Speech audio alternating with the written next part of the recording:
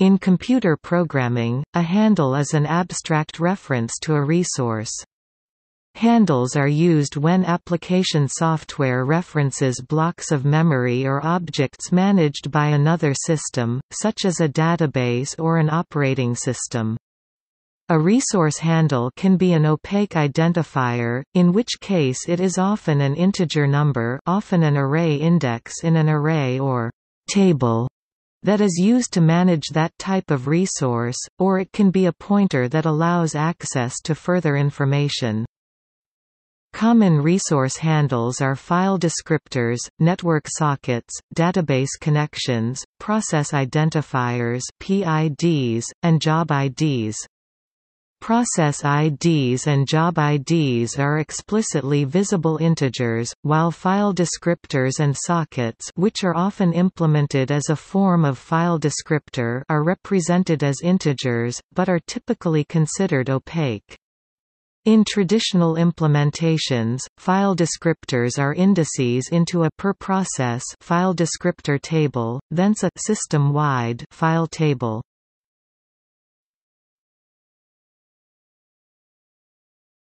Topic: Comparison to pointers. While a pointer contains the address of the item to which it refers, a handle is an abstraction of a reference which is managed externally. Its opacity allows the referent to be relocated in memory by the system without invalidating the handle, which is impossible with pointers. The extra layer of indirection also increases the control that the managing system has over the operations performed on the referent. Typically, the handle is an index or a pointer into a global array of tombstones.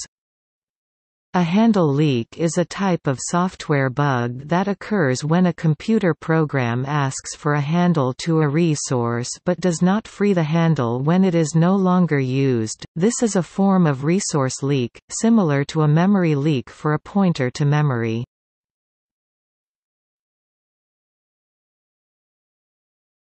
Topic: Security. In secure computing terms, because access to a resource via a handle is mediated by another system, a handle functions as a capacity. It not only identifies an object, but also associates access rights.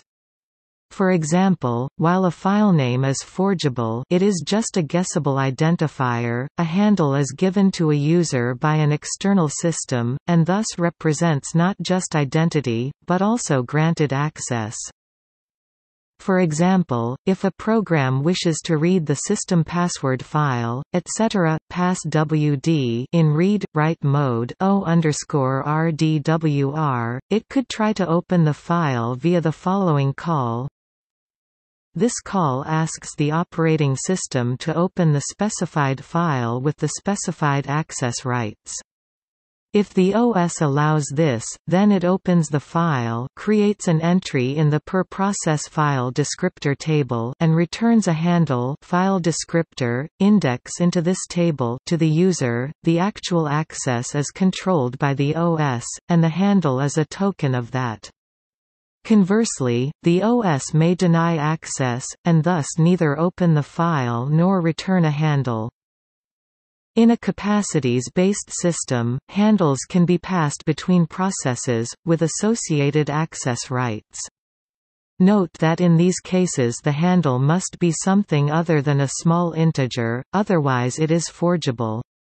In non-capacities-based systems, as is more common, each process must acquire its own separate handle, by specifying the identity of the resource and the desired access rights, e.g., each process must open a file itself, by giving the filename and access mode.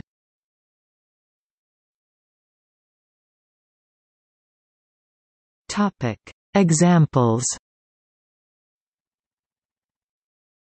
Handles were a popular solution to memory management in operating systems of the 1980s, such as Mac OS and Windows.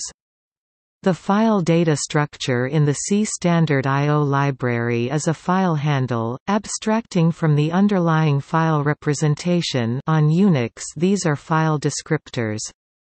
Like other desktop environments, the Windows API heavily uses handles to represent objects in the system and to provide a communication pathway between the operating system and user space.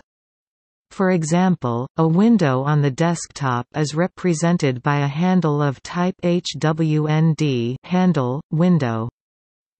Doubly indirect handles have fallen out of favor in recent times, as increases in available memory and improved virtual memory algorithms have made the use of the simpler pointer more attractive. However, many operating systems still apply the term to pointers to opaque private data structures, opaque pointers, or to indexes into internal arrays passed from one process to its client.